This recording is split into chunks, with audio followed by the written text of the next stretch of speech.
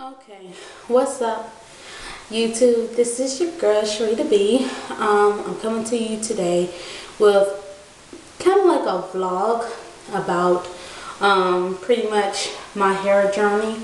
I was thinking about it because I noticed the Lock Appreciation Day has been set, and people have been talking about it, like some of my close YouTube friends and stuff like that.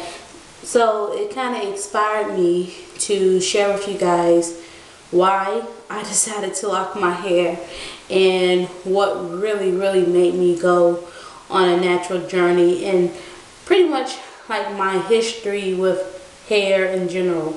Now, I am coming to you without makeup. I rarely I really try to always do my makeup, but this morning my son is sick, and yeah, it's a lot of things going on.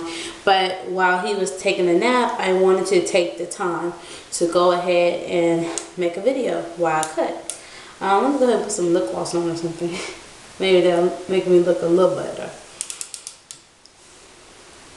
And this is also a great opportunity for you guys to see how I look without makeup. You see the things I have to cover. Like, I have to cover my dark circles. That's something I always have to cover. I've been having them since a little girl. I remember one of my ex-boyfriends used to call me raccoon eyes, and I really never realized why he used to call me that, but now I I realize why he called me that. Anyways, if you want to know, I just put on raspberry. It's, you know, Licious lipstick by F. Now, let me show you the length of my hair. My hair is almost 4 years old. In May of this year, my locks will be 4 years.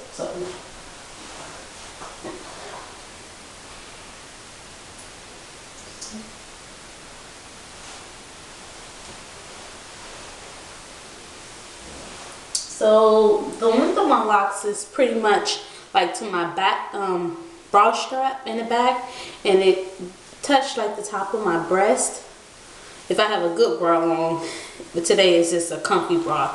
If I had a really push-up bra, yeah, my locks will sit right on my breast.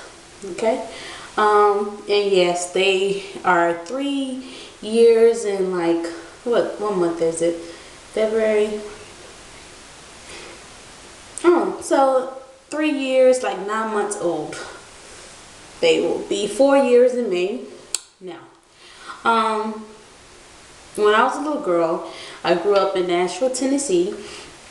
And in Nashville, Tennessee, it was pretty much very uncommon for females to rock their hair in any natural hairstyle. I mean, locks, froze, anything that was unprocessed or against the norm, people really just did not do. And I remember my senior year in high school, was it senior, junior? Anyways, during high school, I met this lady named Miss Perkins. She was the secretary at my school, and she wore her hair in locks. And my mom used to be like, oh, why does she wear her hair that way? And I remember everybody had something to say about her hair. And one day, when somebody said, oh, you have dreads or something, she said, baby, they're not dreads. You know, that's what the white people call them, because they used to say they were dreadful to look at or something like that.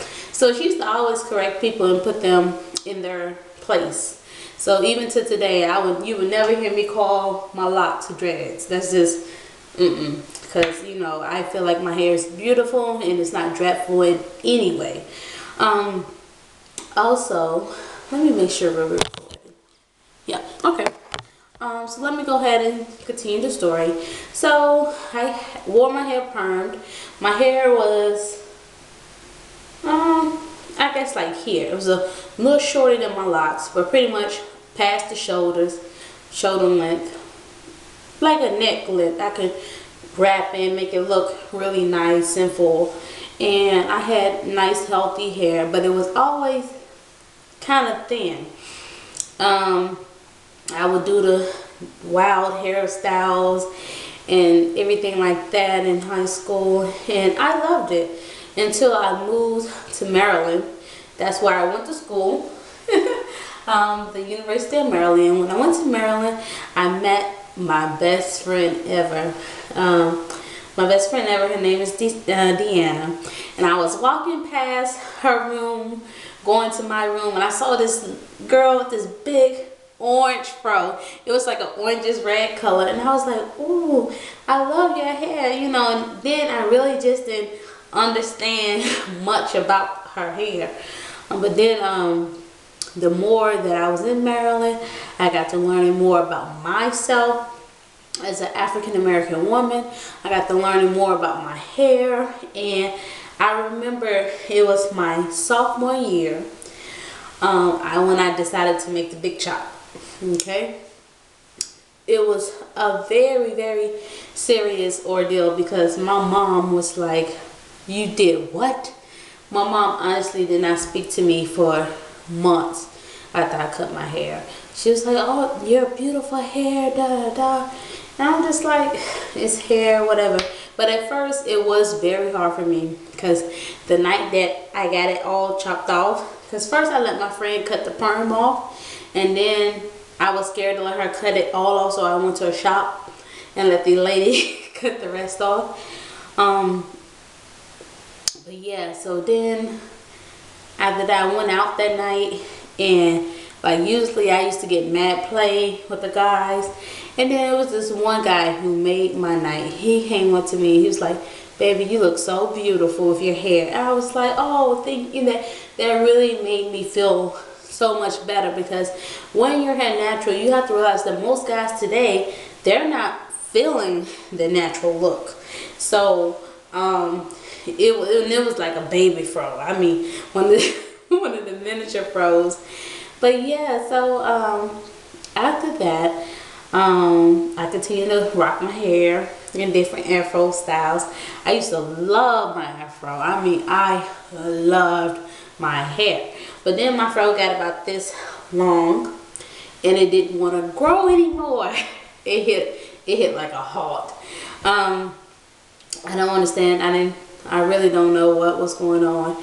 But I can tell you that my hair was fuller when it was in the afro. It was also thicker.